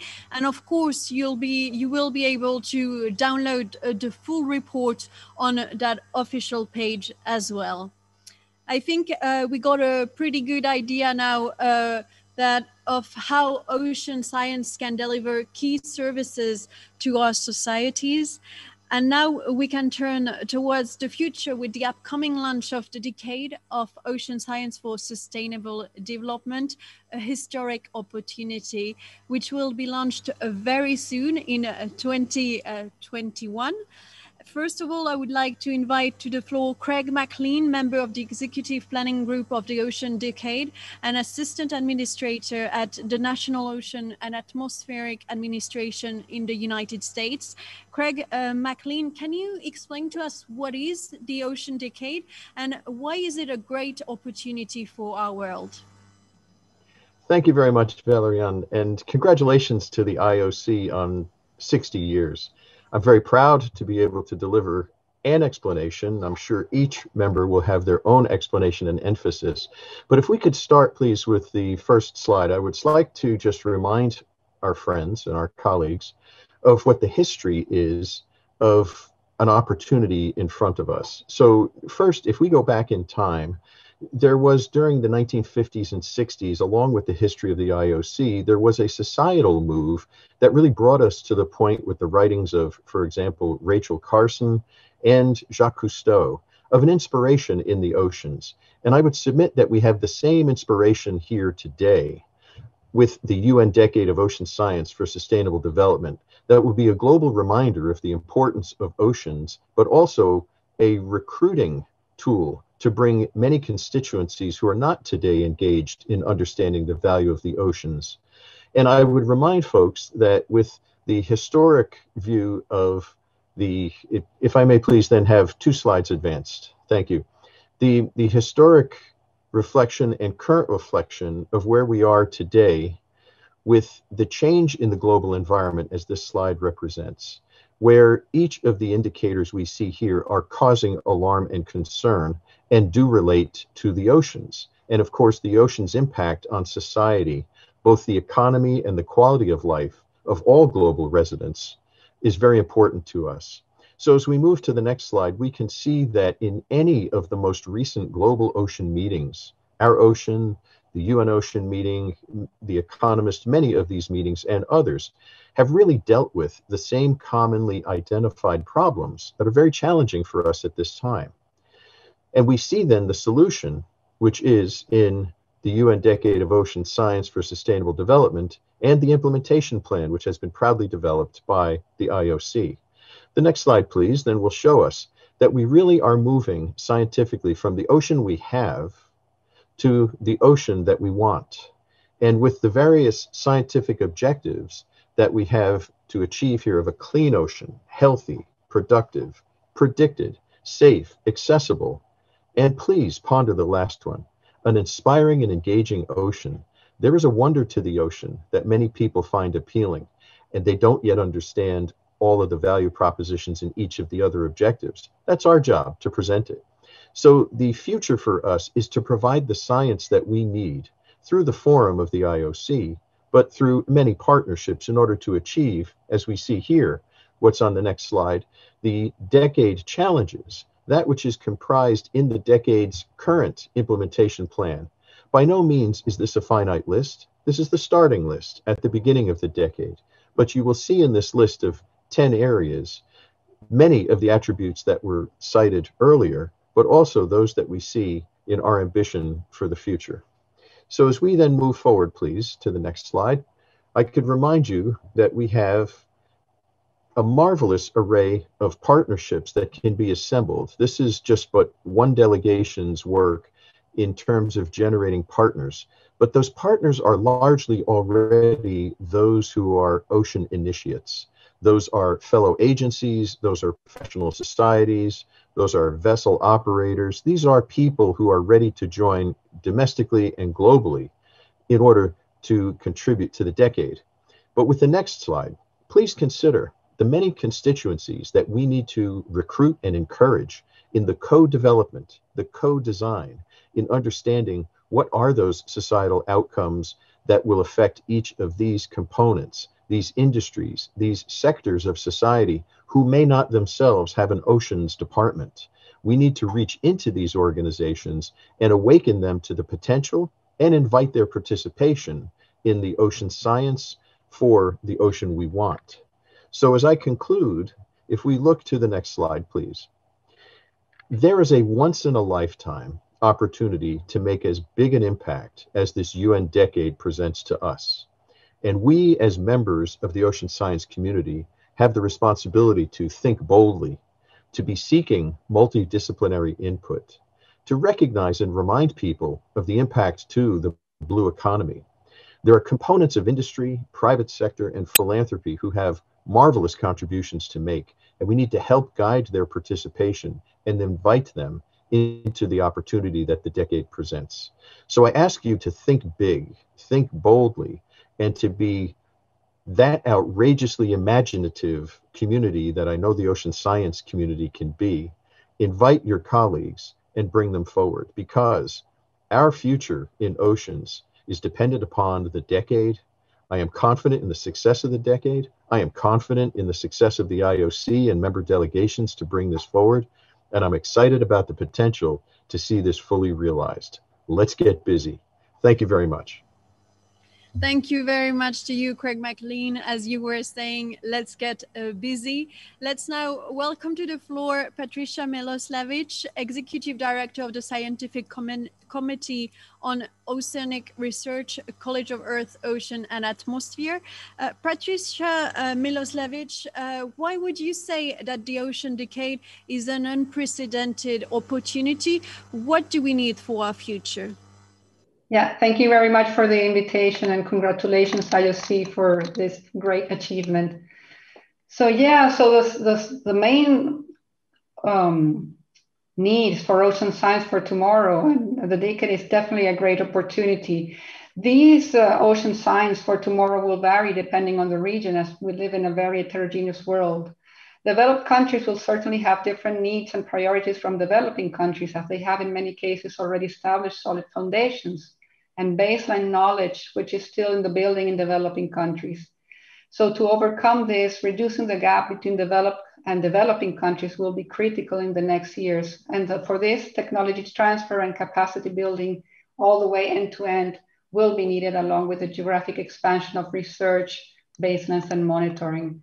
But there are many needs that are universal and applicable to all regions. So some of these are that in the next year, we have a better communication across all ocean stakeholders, so that the message of how relevant ocean knowledge is for our own well-being permeates and is understood loud and clear across society.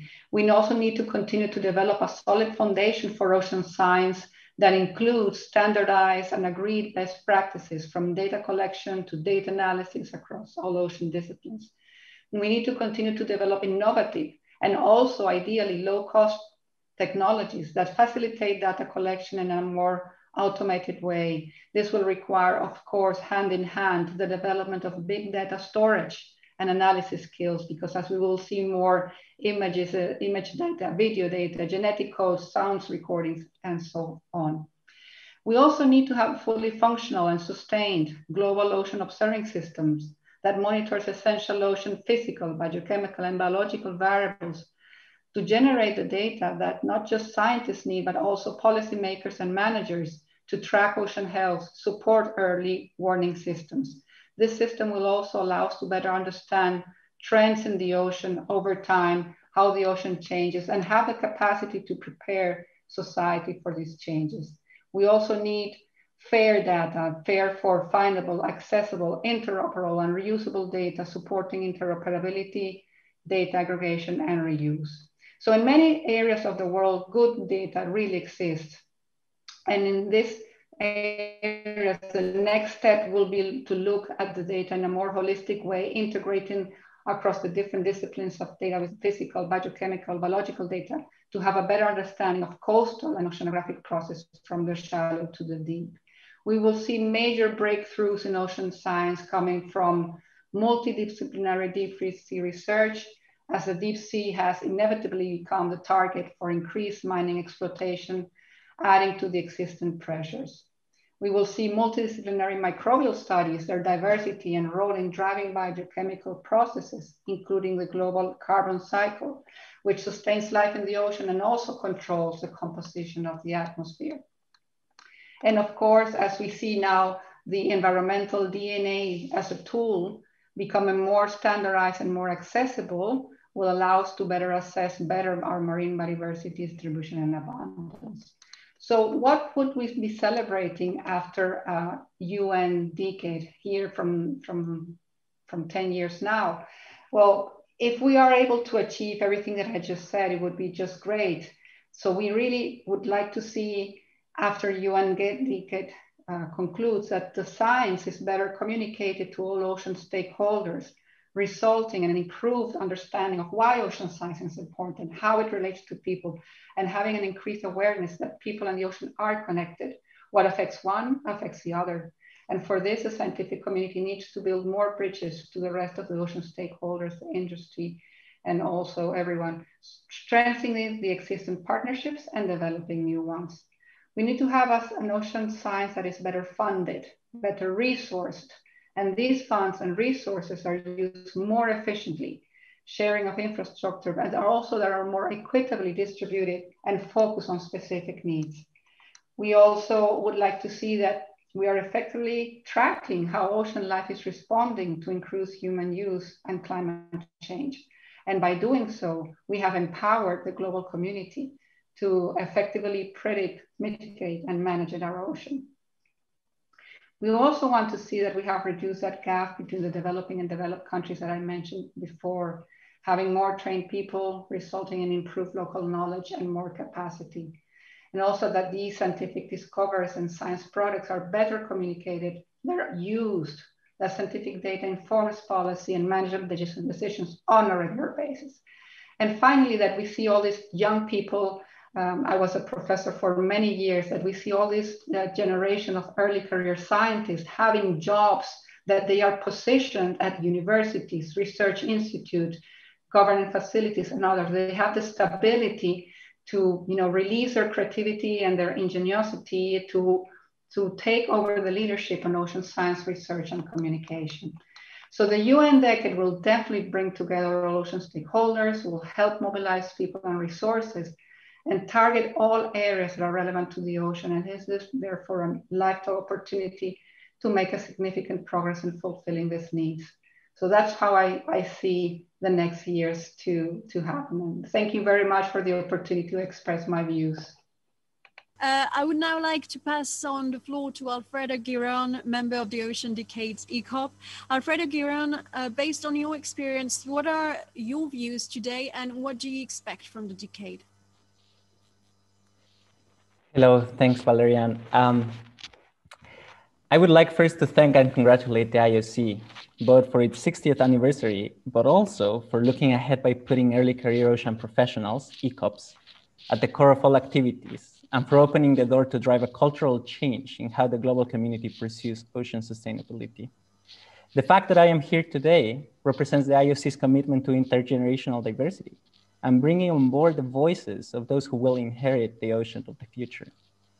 But before I can answer to the question about what we as ECOPs need from the decade to manage tomorrow's ocean, I think it is important to recognize some of the problems that exist. According to the new Global Ocean Science Report, for example, ECOPs are not recognized as intellectual authorities and future leaders, even though many of us are working at the frontier of science, engineering, journalism, and basically every sector of society that you can think of. The Global Ocean Science Report also found that the opportunities for ECOPs are really skewed towards developed countries, as we heard before. Not everyone can travel to relevant conferences or has access to the networks necessary for their professional development. Finally, the report also found that the workforce in ocean sciences is getting older. How are we going to encourage young people to pursue a career in the ocean if there are no jobs available? Recognizing these challenges, however, is just the first step. And with the support from the IOC, we hope that the decade will have profound impacts to address each of them. So what do we need from the decade? We need the tools to build a global community of ECOP leaders that fosters knowledge exchange, interdisciplinary research, and multi-sectoral action. We need to open the door to have ECOPs be part of every working group and steering committee that will set the agenda of the decade and any other ocean sustainability movement in years to come. We need mentors, those who have had a long career that teach us earlier in our careers to develop strategic thinking, multi-sectoral collaborations, and recognition of opportunities and resources to drive real change. We need receptive minds that are willing to conciliate new ideas to address old and new problems.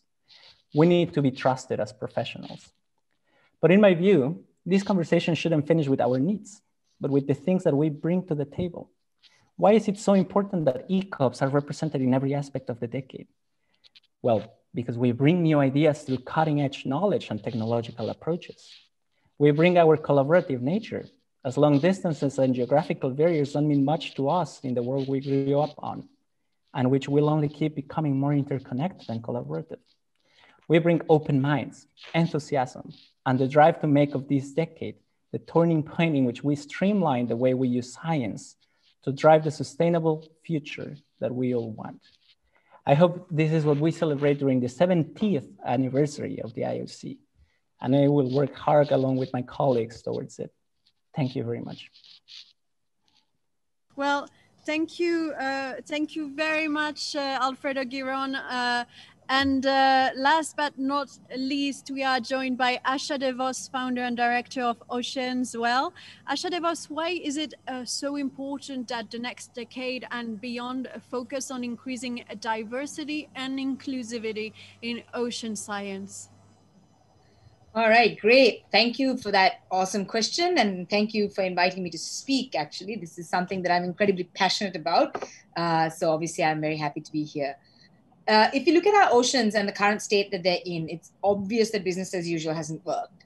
And to shift the current narrative and trajectory, we need to be self-reflective and courageous. Courageous enough to admit that we haven't done a great job so far, and then to accept where we've gone wrong and why. And one way that we've failed ourselves in the realm of the ocean is really our lack of inclusivity and diversity. And while fail sounds like a really heavy, strong word, it honestly is possibly the best way to describe what has happened today. So think about it, right? What if the solution to our greatest ocean challenge was trapped in the mind of a person from the developing world? After all, we do know that talent is equally distributed across the world, but opportunity is not. So by prioritizing diversity and inclusion, we're essentially respecting the unique needs, perspectives, and potential of everyone who works for the ocean in whatever capacity. So I'm not talking about just scientists and conservationists. I'm talking about anyone who has any passion or desire to work for the oceans. We're doing ourselves a favor because, let's be honest, to protect 70% of our planet, we need an army. There's no two ways about that, right? So leaving people out does much more harm than good, and we know this. At present, 70% of our coastlines are in the developing world, but representation from this part of the world is lacking. I think that's fairly obvious. More so in places where all the biggest decisions are made. So what happens is the decisions about our oceans and how to protect and manage it only truly represents the thoughts of a few from a part of the world that may be unfamiliar with another part of the world. Blanket legislation doesn't work. Blanket conservation options don't work. Common sense tells us that there are measurable benefits to solving problems with diverse teams. These include things like increased likelihood of innovation, more effective resolution of issues, having more minds in the room that come from different places really is the way forward. So in my mind, if we truly want to save our oceans, every coastline needs a local hero. Importing people from places that are unfamiliar with problems on the ground to solve those problems doesn't work.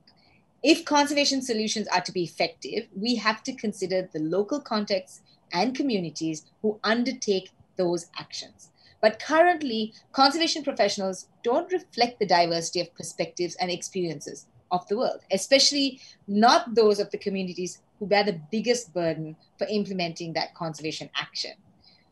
A lack of appropriate cultural values and context leads to the development of ineffective and inappropriate solutions, backtracking us further. Colonial science, where researchers and conservationists from the developed world come to the developing world, do research and leave without any investment in human capacity or infrastructure, doesn't work because the work is driven by the outsider's assumptions, motives, and personal needs, leading to an unfavorable power imbalance between those from the outside and then those on the ground. It cripples local conservation efforts because it often overrides existing work, and in my experience, sometimes it even acts as if nobody's doing any work on the ground. And that's actually one of the big ways that funding is garnered, is by selling this problem in this exotic destination as unresolved, as there's no one working on it, when actually that's not always true.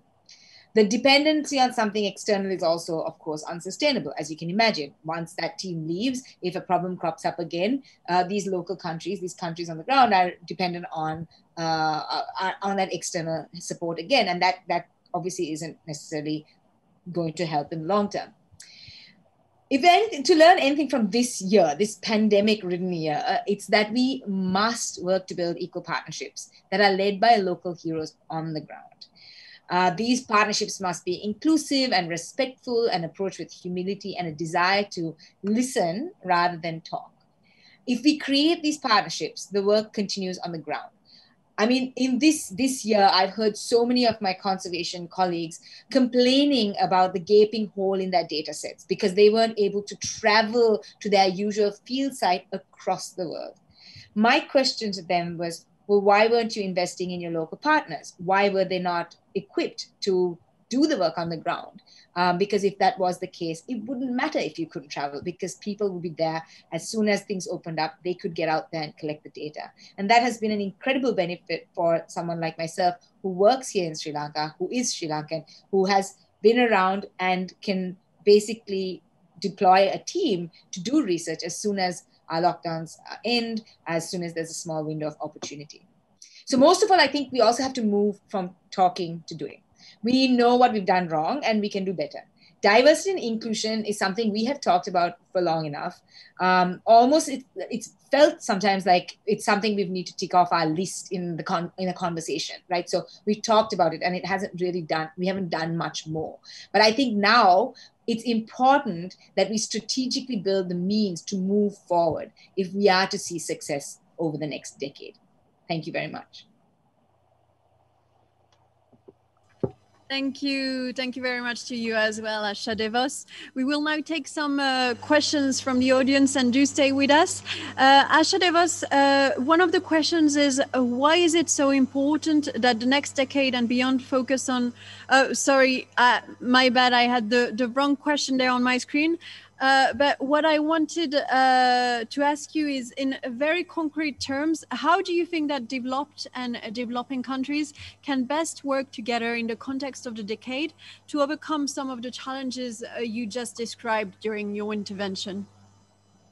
Yeah, so that's a really great question. I mean, I think there's lots of ways to answer this. I'm going to answer this in a slightly different way than I think people might expect. So I'm just going to give you some points, right? The first thing I would say is, if you're coming from a developed country to work in a developing country, I'd say never forget that working anywhere outside your home is a privilege and not a right. I think that's the first thing to remember. Secondly, I would say, try to reflect on why exactly you are going to that other part of the world to work, right? Is it for career opportunity to basically grow your own career? So is it ego driven? Is it you have to be the PI, you have to be the face of the project? Or if it's truly about creating impact for our oceans, then you don't need to be the person on the ground. You can look at how do you build and create partnerships so that there are people who are local who can actually get the work done. The third thing I would say is approach these partnerships with humility, in the knowledge that capacity building, and we always use this word capacity building, and it's increasingly started to bother me and my colleagues, because capacity building infers that it's this one-way transfer of information and one-way transfer of skill, which is actually not true. Because even if you come from outside, the people on the ground have a lot to contribute. They have a lot of knowledge on the ground that is absolutely imperative if a project is to be successful. So I think it's important that we think about these as a two-way exchange, and that these partnerships are equal.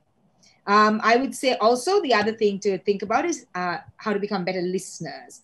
I think that's one of the things, oftentimes people from the outside will come to our countries with preconceived ideas of what the project is, what it should look like, without any prior knowledge of what the needs on the ground are. And that's actually detrimental. But I think coming in with humility, listening to the needs of the people on the ground, the country that they're entering, and then looking at if, in fact, they can be a source of support to address the issue, that's incredibly important as well. And also, I would say, make sure that funds are equitably distributed, because funds, money talks, we all know that.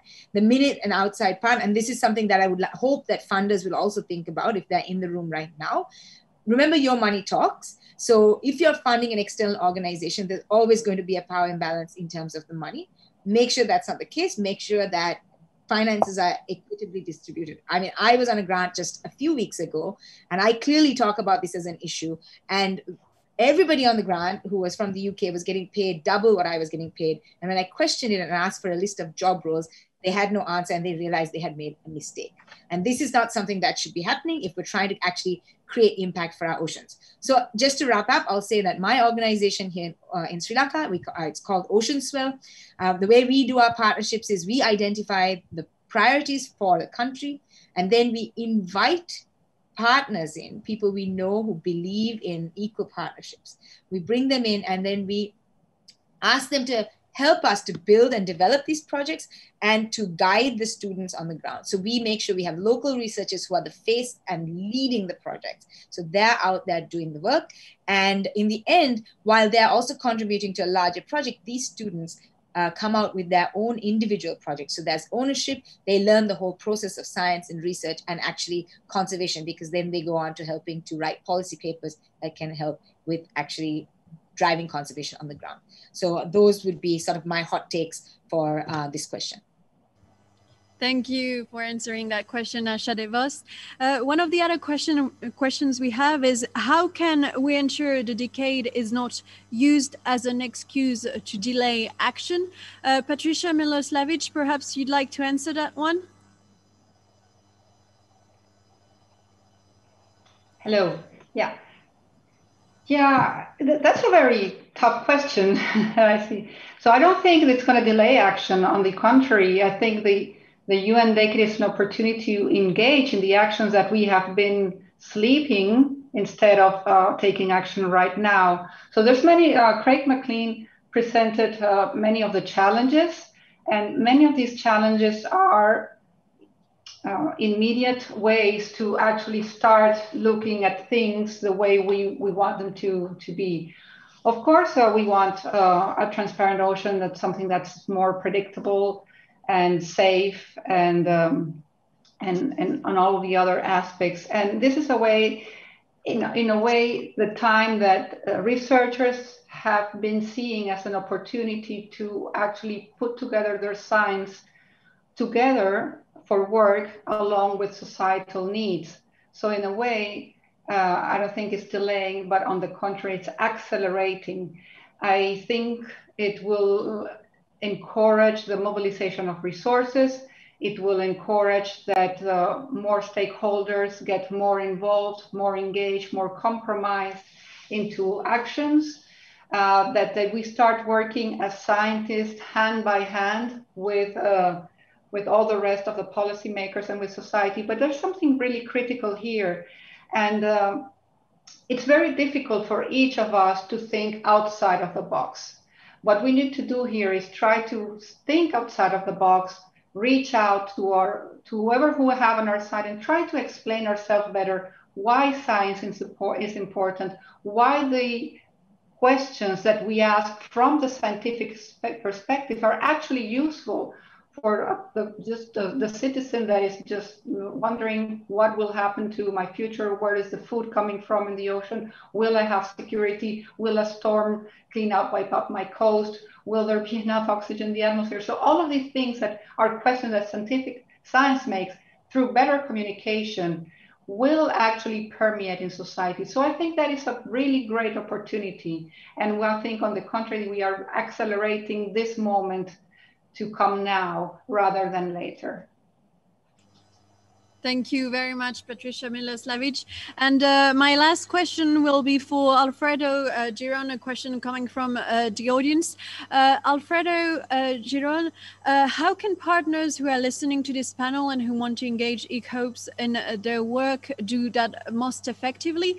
What mechanisms will exist during the decade to allow these connections to be made? Thanks for the question, Valerian. Well, let me start by saying that we have had immense support to create an ICOP program for the UN decade of ocean sciences. This was informed by a global survey that we launched last December, and which identified the needs of early career people around the world. So we identified that different people in different parts of the world have different capacity development needs, different scientific priorities, and different arrays of expertise and sectors that are well represented. So we will deploy activities in focus areas such as peer-to-peer and mentoring networks, sharing professional development opportunities, corporate sustainability, ocean literacy, and youth engagement. And over the last year, we have already created the framework to launch these activities as soon as the decade kicks off. And starting in January 2021, you can visit our website, ecopdecade.org, where you will find our calendar of activities, calls for applications to become part of our leadership teams, etc. We also want to recognize that what we're trying to build is a community movement. Every organization has to commit to their own ECOP community, recognize their needs, and proactively design the opportunities to further advance their careers. This is not a top-down thing where the IOC is going to say like, okay, now people of the world, give opportunities to your ECOPs, or like, here's all the money that you need to do that. This has to come from the organizations recognizing that their early career people are valuable. So our role, once these organizations commit to that, and of course we will be happy to provide resources on how to do it, our role will be then to curate this global picture. And hopefully in the next Global Ocean Science Report, we can report some of these metrics. How has the world addressed this issue? How far have we gotten in giving ECOPs opportunities? And then if you want to take some of these steps, or if you simply want to get more information on how the decade will support ECOPs, please get in touch at contact@ecopdecade.org. Thank you. Thank you very much, Alfredo Giron, and you just reminded everyone where they can get more information. Thank you very much. Thank you to all the three of you for sharing this, these very enriching viewpoints with us. And I'm sure we are all very excited and looking forward for the decade to start. Before we say goodbye for today, I would like to give the floor back to IOC's Chair, Ariel Troisi, for the closing comments.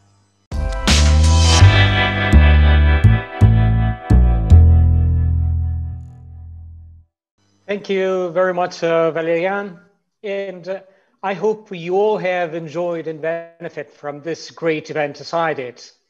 I wish to thank in first instance UNESCO's Director General, Madame Audrey Azoulay, for her continuous support to the work of the Intergovernmental Oceanographic Commission on behalf of UNESCO as a whole.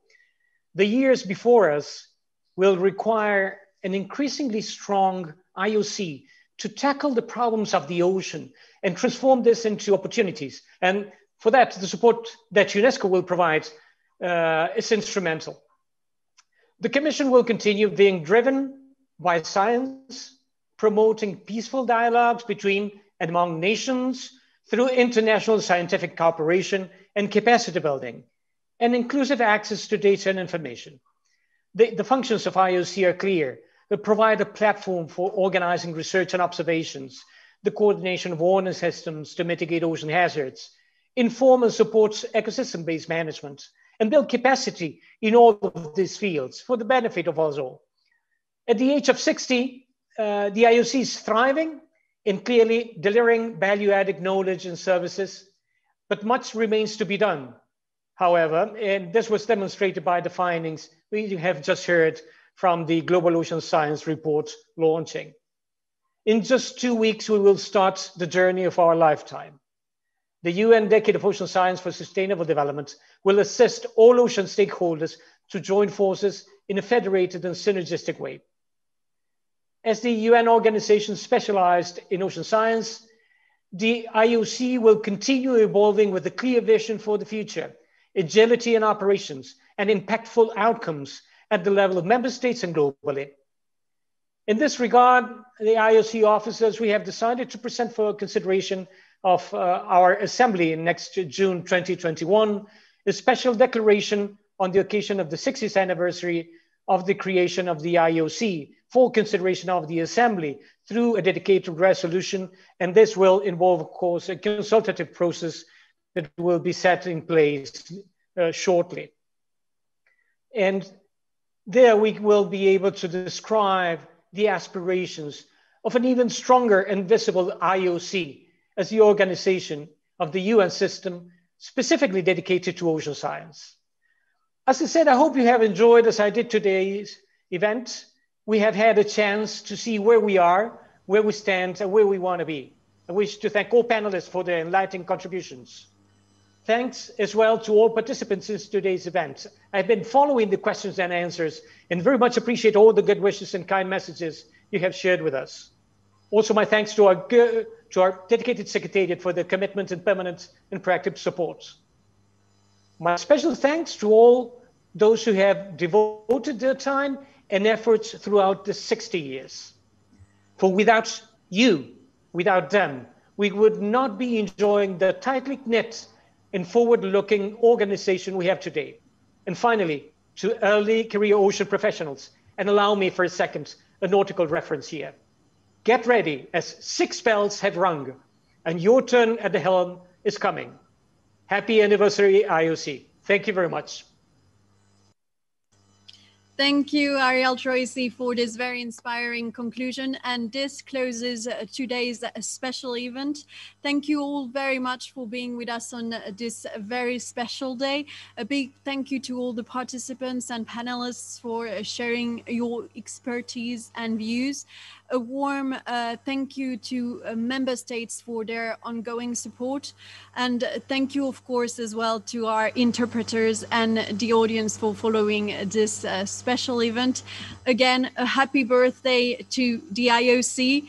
Enjoy the rest of your day, and I wish you all a happy festive season as well. Take care. Thank you very much again. Goodbye.